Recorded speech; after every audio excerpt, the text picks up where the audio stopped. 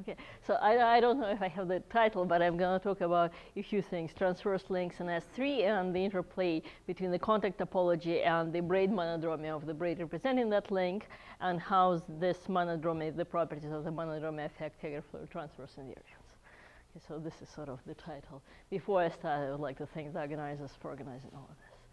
All right, so let's start. Just to set up what we are doing, we are looking at transverse knots and contact manifolds. I put in Legendrian just because I thought Legendrians are more familiar, but by now I think transverse knots are more familiar after John's lectures. And everything we are doing will be happening in R3 in the standard contact structure, which is again the contact structure familiar from John's lectures. It will be this rotationally symmetric contact structure that where the contact planes are horizontal along the z-axis, and then they rotate out as you go out in the radial directions. Okay, so the theory of transverse knots, you can think about just the topology, the topological type of the knot, and you can think about this basic self-linking invariant, but there's a very rich theory beyond this, a lot of fine invariants, and my talk will touch on this just a little bit.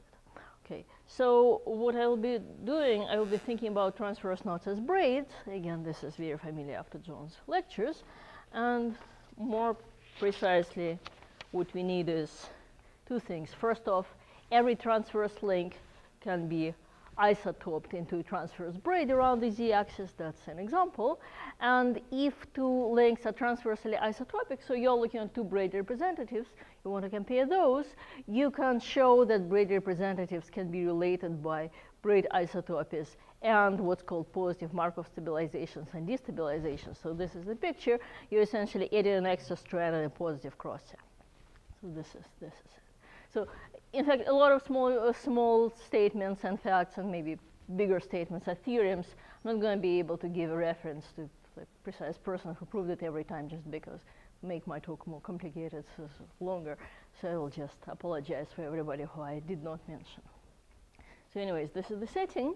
And as John already talked about, the self-linking number is the invariant that can be computed from the braid representation. You count the number of positive crossings minus number of negative crossings minus the braid index number of strands. And if you look at this formula, if you look at the positive Markov stabilization, we said you're adding one strand, you're adding one positive crossing, so this does not change the self-linking number, so it shouldn't if it's the same transverse knot. On the other hand, if you are doing this, what's called a negative Markov stabilization, so add one strand and put in a negative crossing, then self-linking number goes down by 2. And so you've changed your knot, and we will need this situation as well. In this case, if you did this negative Markov move, then the new transverse link is called transverse stabilization of your original link. All right. And as I mentioned, there's a rich theory beyond just looking at the smooth isotopy and looking at self-linking number. There are a lot of situations where there are pairs of transverse knots that are the same smooth knot, the same self-linking number, but one is not isotopic to the other through transverse knots. So as transverse knots, they're different. By now, there are quite a few ways to detect this. One of the first invariants that could see this phenomenon was an invariant of Oshvatsab and Thurston in knot-Floer homology, and I will tell you a little bit about what this is. Okay. So I want to talk about this invariant, so I better tell you what it is. So I'll do a little bit of crash course in knot-Floer homology. So before we do any homology, first of all, let's define knot-Floer homology group, and it's going to be a Y-graded group. I'm going to do a stripped-down version of this. So I'm actually not going to talk about gradings. I'm going to do Z-mod 2 coefficients. So maybe we are building a Z-mod 2 vector space. And we start with a smooth knot in S3. Again, there are more general versions. This is just the one I'm interested in for now. And so you start with a link. You want to represent it as a braid. So it's an isotopically closed braid. And for now, I will just draw my braid from bottom to top. And then you put it in this kind of square position that I have out there in blue. And then once you have this kind of square thing, you can put it on what's called a grid diagram.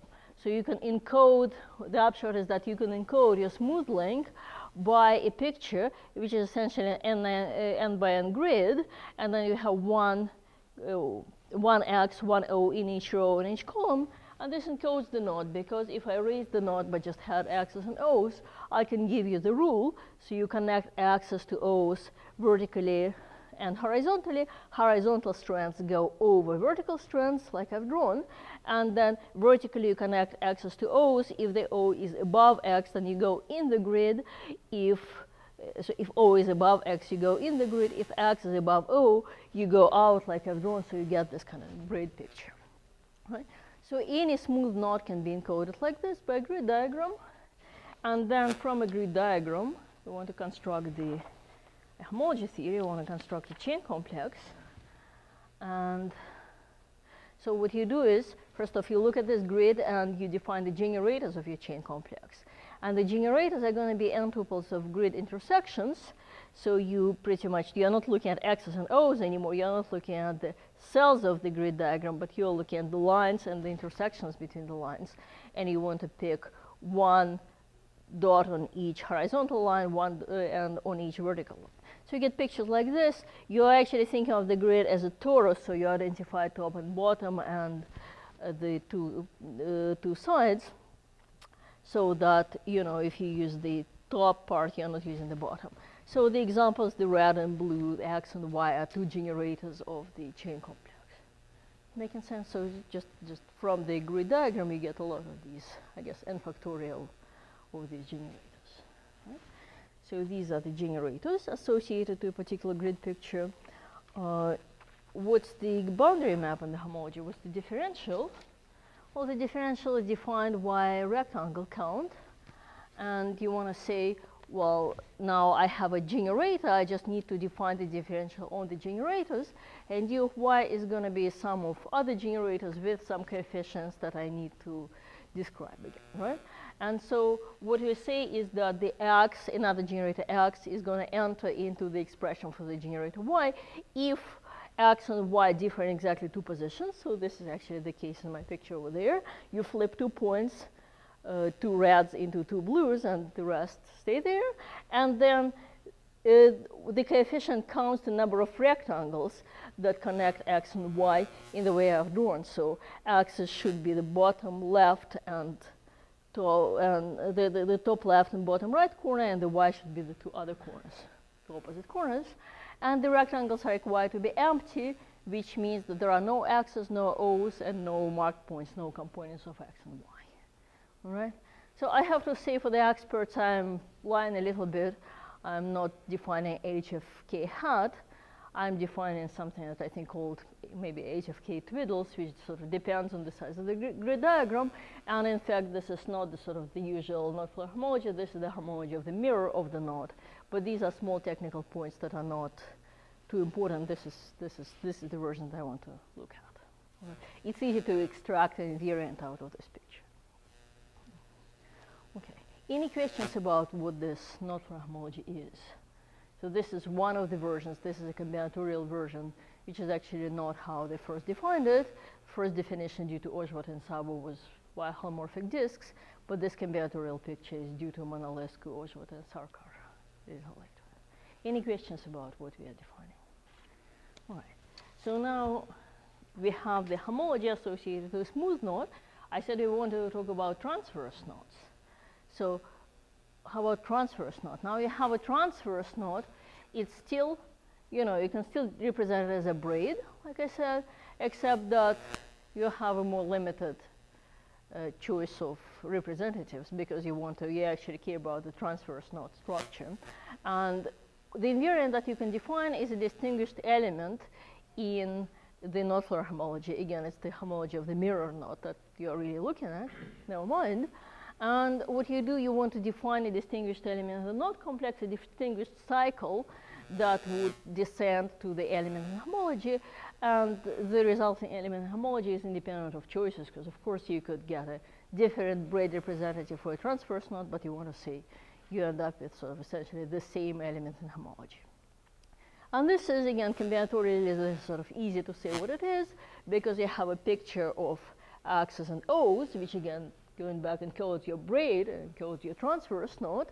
And you look at a particular generator which is given by the upper right corners of axis. So in my picture, I just have these diagonal red dots. In some other picture, you would have, again, the corners of axis.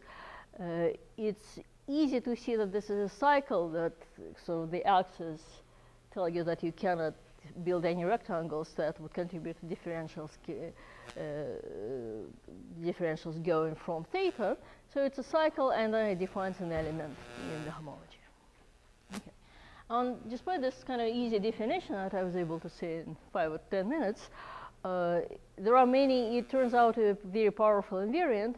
There are many examples of knots where this invariant exactly sees this phenomenon of two knots being smoothly isotopic, same self-linking number, but not transversely isotopic, because for one knot the invariant is 0, for example, for the other knot the invariant is non-zero. Right? So that's the situation that can be easily detected by a computer, at least if you know what to look for. If you sort of have two appropriate candidates, then this invariant can be easily computed by a machine. Right?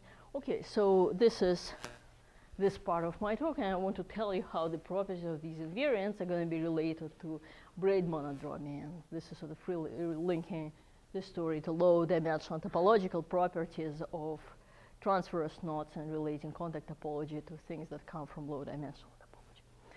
Okay, before we go there, I want to mention a couple of important properties of this transverse invariant that will be important to us. One property, remember we said we can do positive Markov moves that do not change the knot. We can do these negative moves that are called transverse stabilization. So if you look at this transversely stabilized knot, it turns out that the invariant vanishes. It's not too hard to show.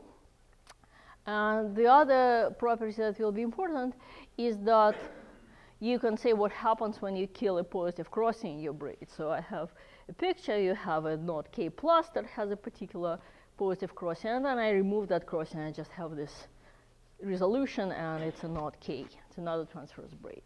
So the knot flare homology is functorial, and if I have a crossing resolution, if I have a sort of this operation of knots, it induces a map on knot flare homology, and it turns out that this invariant, the transverse invariant, behaves nicely with respect to this crossing resolution, namely the invariant of the knot with the extra positive crossing is mapped to the invariant of the smoothed out knot. All right. So I think this positive crossing resolution property is due to John Bolton. The rest of the properties are due to Ogla, Szabo, and Thurston, who developed this transverse invariant. All right. Any questions? Okay. So like I said, there are many examples where you can use this data to detect interesting information. But for now, I would like to ask a different question, address this question in my talk. So what kind of information does theta see for an individual knot? Because it might be not too enlightening. You say, well, there are two knots, and theta is 0 for one knot, non-zero for the other knot. So what kind of information does theta see, and how do you see if theta is 0 or non-zero? And it turns out that the answer is related to braid monodromy, and some of it was known actually before I started doing this story, but anyways, I can contribute a little more, and I find that the proof is pretty interesting. I'm going to tell you, because it relates the braid monodromies of the geometric properties, the topological properties of the braid, and combinatorics of braid diagrams, and then it also goes through grid diagrams approach to knot flare homology. All right. So what is it that I'm going to prove? I have these results that if, first off, let's look at just transverse 3 braids. So it turns out that this invariant is non-zero precisely if and only if the braid monodromy, the braid twists to the right. It's called right veering. I'll give you an exact definition in a moment, but sort of the idea is that the braid twists to the right. So the real substance of my theorem, I think, is going that way, because that way was some flavors of it at least were already known. And similarly, if you have a transverse braid of bigger size, then I don't know. It's not true that if it's right variant, then the invariant is non-zero. But still, if you know that the braid has enough positive twisting, so in a sense more positive twisting than just like a full positive twist on the braid, then this theta invariant is non-zero. Right? And like I said, it's not, if you, at least if you're not asking the right question, it's easy to come up with some kind of stupid examples where you have something right veering with vanishing invariant, just because you can take a braid where you know the invariant will vanish, and then you build those positive Markov stabilizations. So you just find a braid representative that's kind of formally right veering, but the node still has vanishing invariant. And I still don't know, maybe you should, the right question to ask is, what if I know that all braid representatives are right veering? Can I show that this is non-vanishing? I don't know how to prove it. I don't have counterexamples. It might be interesting. But this is sort of the statements. I wanted to ask if there are any questions, but before I told you what the definitions are, I don't know if there can be questions. So let me give you the definitions, what I mean by this right veering. So again, right veering, the idea of right veering has a long story. I think people already mentioned it in the open book context, and in the open books it's known, it was developed, a theory developed by Honda, Kazes, and Matic, that right veering properties of open books are related to tightness of the context structure. And I think even before that, the sort of the idea of looking at the monodromy and veering to the right or to the left, I think it goes back to Thurston. So that's an old idea. And for braids, this right veering property, except a slightly different definition, was studied by Bolden, Vertesh, and Velavik. And there's also some more work, I think, that I will mention. Right, so anyways, this is the definition. So the definition is simple. You just want to think about what the monodromy does. And like I said, you want to say it twists to the right. So what does it mean more precisely? You look at all possible arcs, like whatever arc you like, from the boundary of the disk. So now you think of the braid as acting on the punctured disk, right? This is one of the ways to think about braids. One of the ways to think about the braid group is to identify it with the mapping class group of a punctured disk. So now let's see what this monodromy does. If you look at an arc, look at the image of this arc, and you want to say every arc gets twisted to the right. So if you compare the original arc and the image of that you get after the monodromy, the image should lie to the right of the original arc, with respect to the given orientation of the disk. Of course, you can say, well, how about what do you mean it lies to the right? I can always just make this extra kink I've drawn here, and then it would be to the left. But before you decide whether it's to the left or to the right, you pull the arcs to remove the essential intersections. So you really want to think about this kind of idea. And one more remark, if you are looking at the identity map, then the identity map counts as right veering just by definition. So I said if beta of A is A, then it's all right. Okay, so this is the definition of right veering. Examples, if you just compose your braid out of positive twists in the disk, positive half twist, then yeah, definitely it's going to be right veering. So in particular, all positive braids, all braids with just positive crossings, or all quasi-positive braids, if you know what those are, these are all right veering braids. And for something non-right veering, if you look at this transversely stabilized, again, negative Markov stabilization braid, then pretty clear. You add an extra strand, you add an extra point in the puncture disk, and you add a negative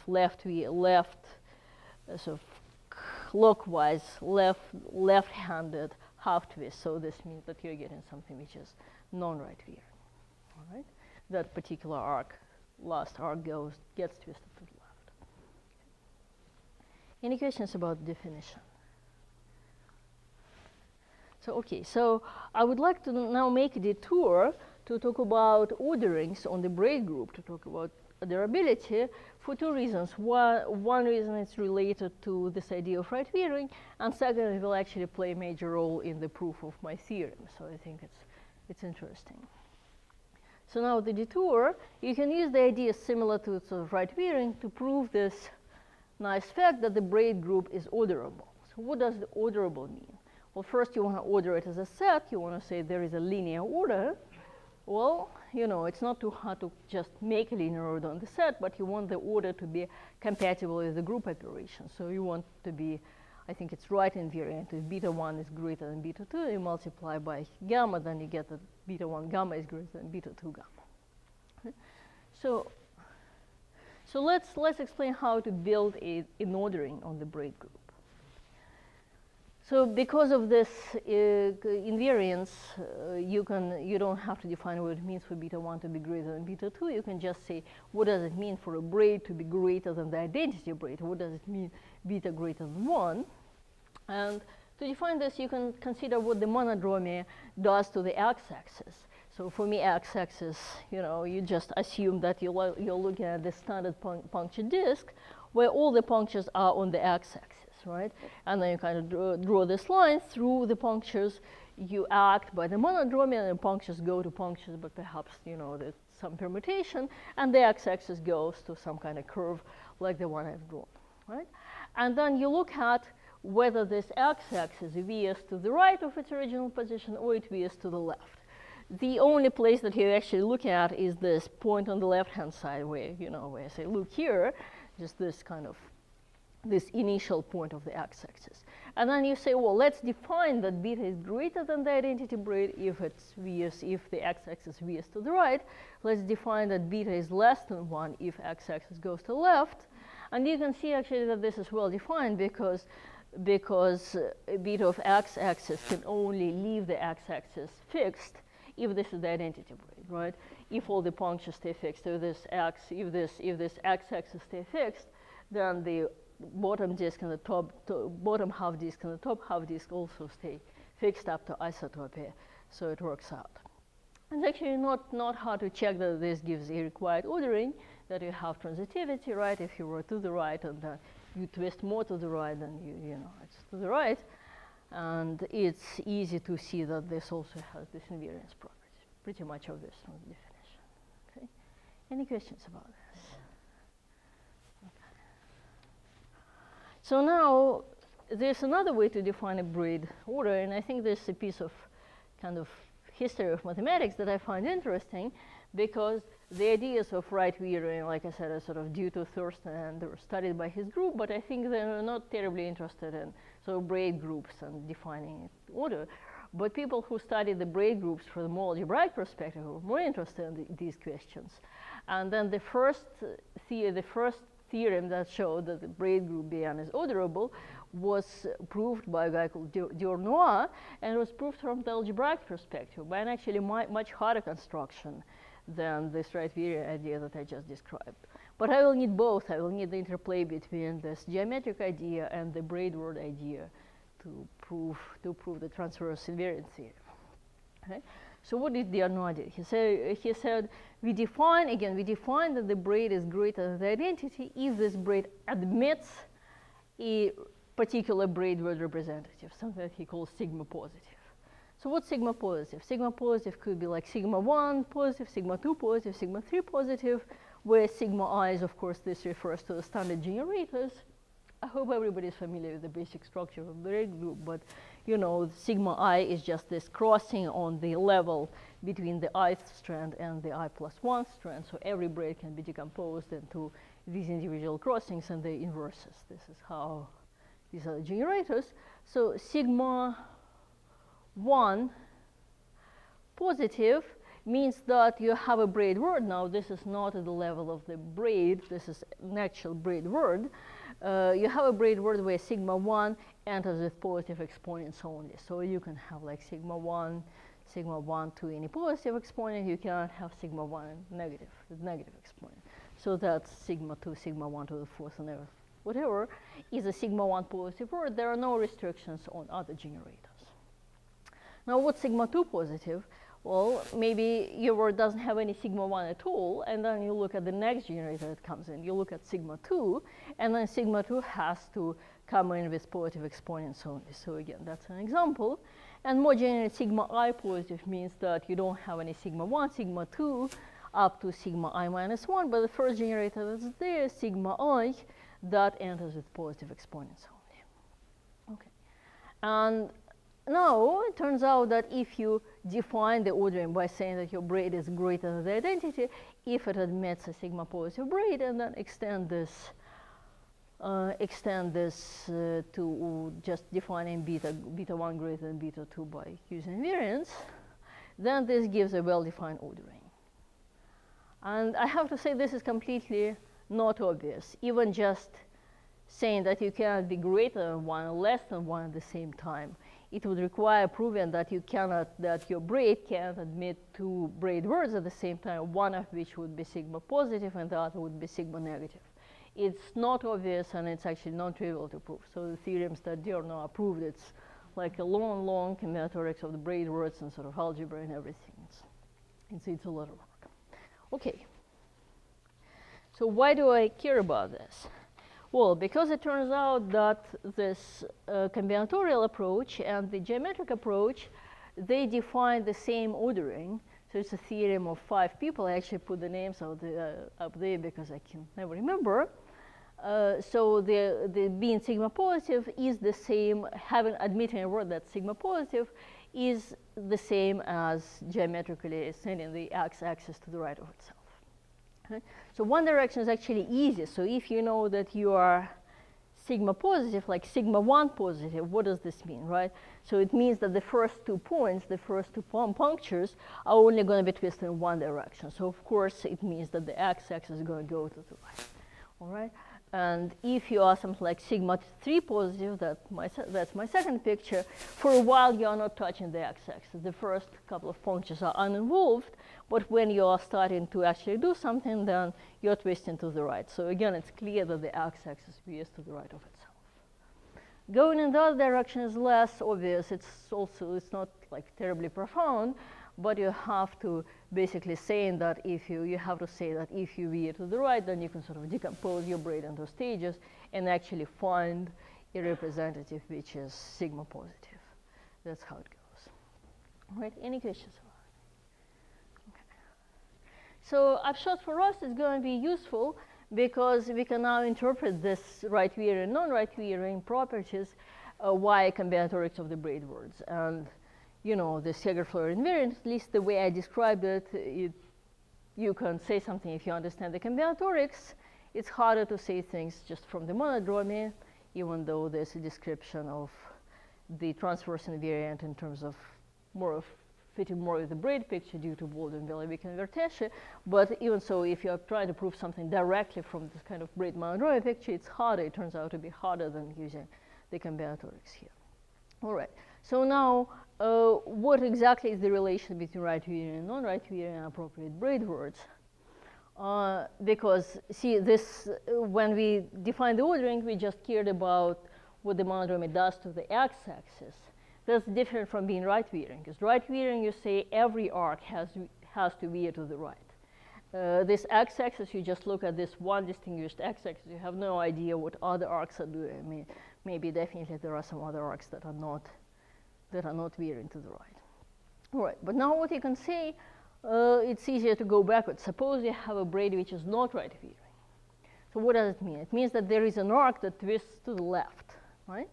But then you can use the conjugacy, you can use the self-diffeomorphism of the disk to send this kind of weird arc, whatever this arc is, to the standard arc that connects the boundary of the disk to the first puncture. So the arc that's part of the x-axis.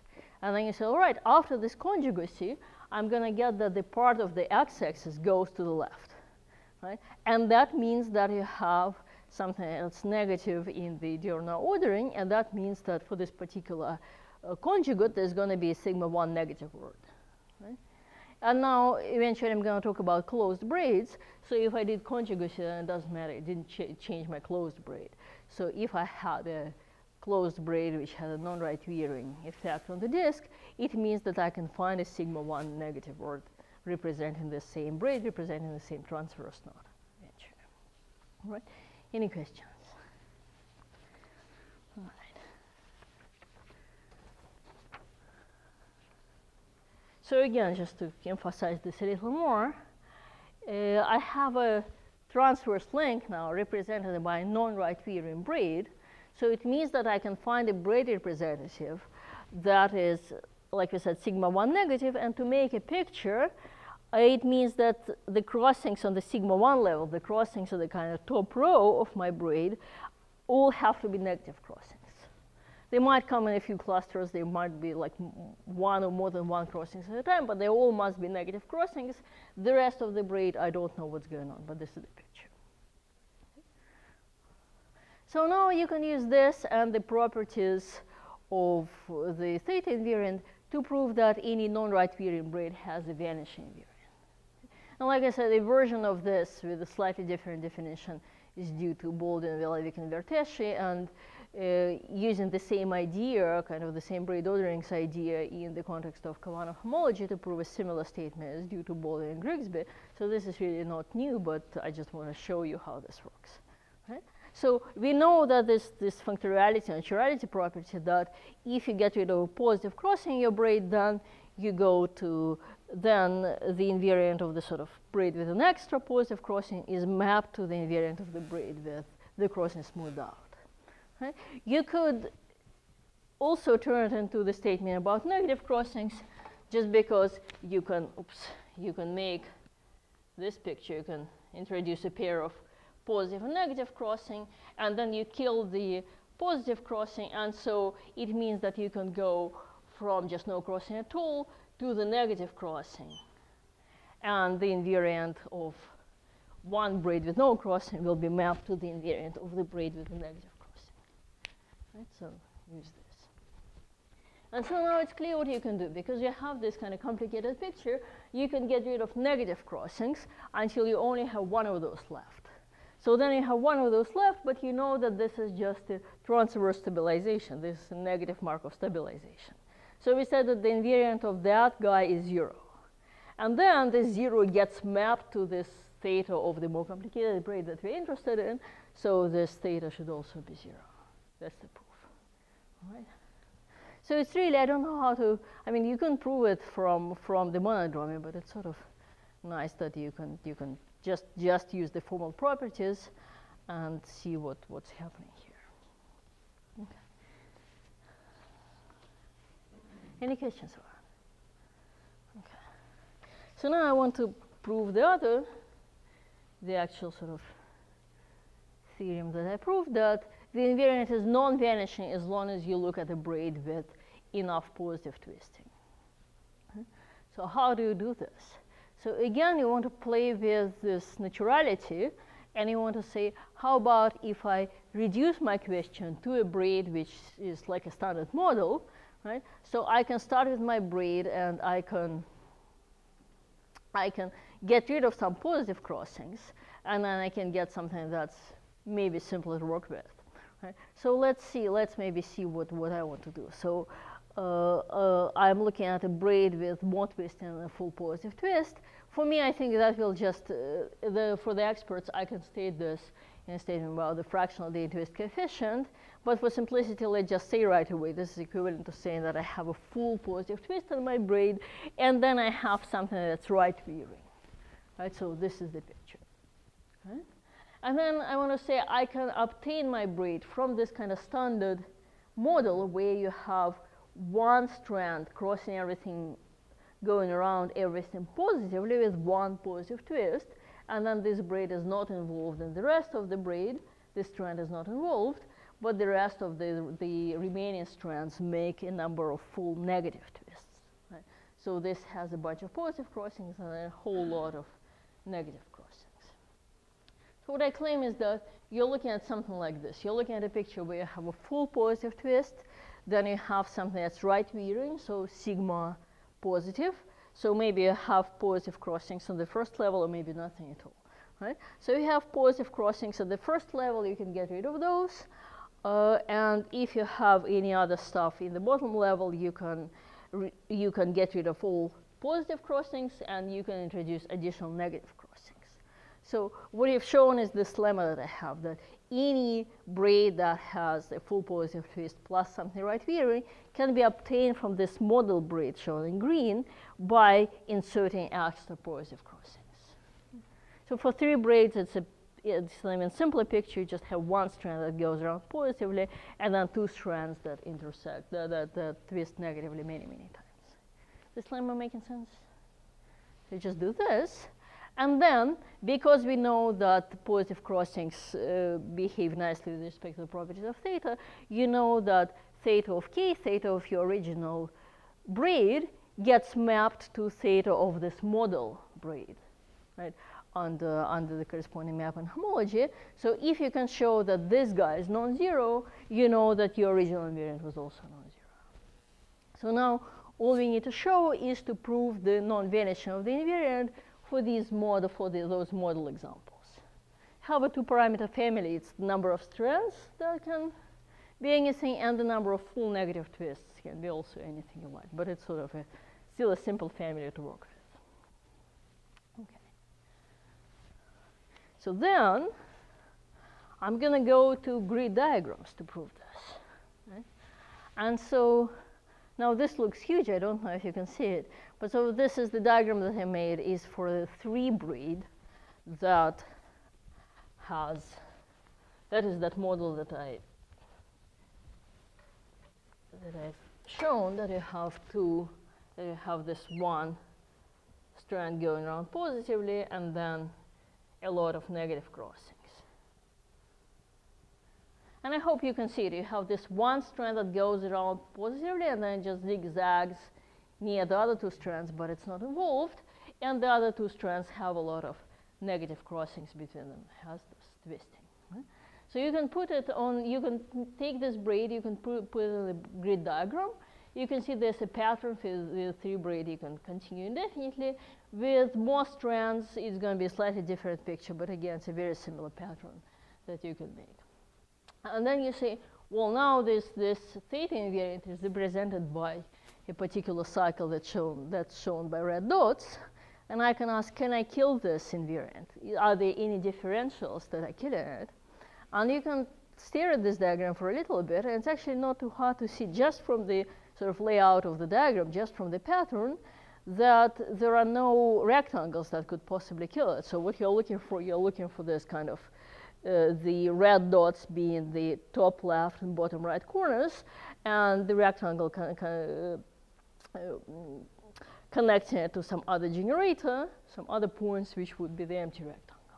But you can sort of see, what can I do? If I go from the red dot down, this kind of corner, if I go by more than like 1 step, I'm going to involve a no in my rectangle. It's not going to be an empty rectangle. It's not going to work out, right?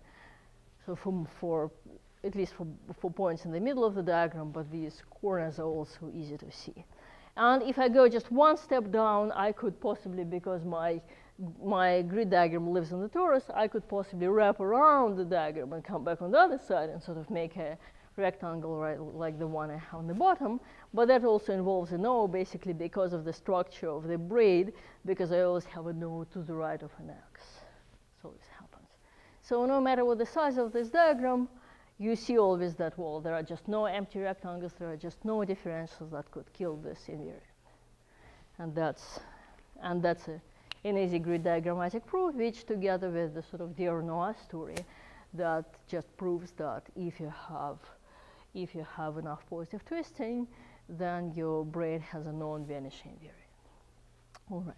So one thing, maybe I didn't say, I said this model is easy to reduce to if you have 1 full positive twist and then something right veering. For the 3 braids, I said it's true whenever your braid is just right veering, no extra restrictions.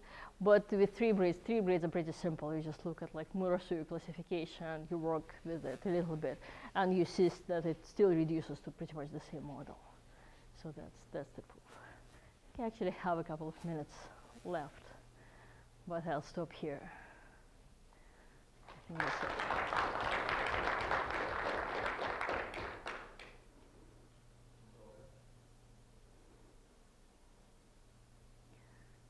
Too late in the day.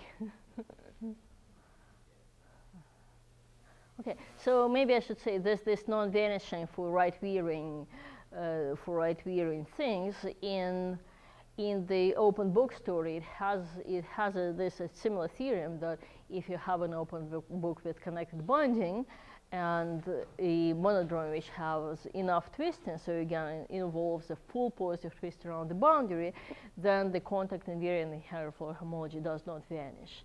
And it's striking that the proofs of my theorem and that result, which is due to Honda, Kazes, and Macic, they're strikingly different. So what they use is they go the whole story of going from this particular open book, particular monodromy, to existence of taut foliations on the corresponding three manifold, and then turns out that the corresponding contact structure that comes from the open book is a perturbation of the taut foliation, and then it's weakly symptaxically fillable, and then there's more machinery from Hager-Floer homology that tells you that the contact invariant does not vanish. And in fact, you have to look at the contact invariant with twisted coefficients. I don't know if you have these results. I think it's not known if you just look at Zemo 2 coefficients. There's no way you could use that machinery for braids, at least I don't know how, because there's no taut foliation, like something associated to it. I don't know how to make it work. On the other hand, this is an easy combinatorial proof that does not require twisted coefficients, so it's even a slightly stronger result. It would be very interesting to somehow port it to the open books picture to make like a corresponding combinatorial proof. I don't know how to do it, so it's like two very similar worlds, but the proofs are different. So that's the story. Okay.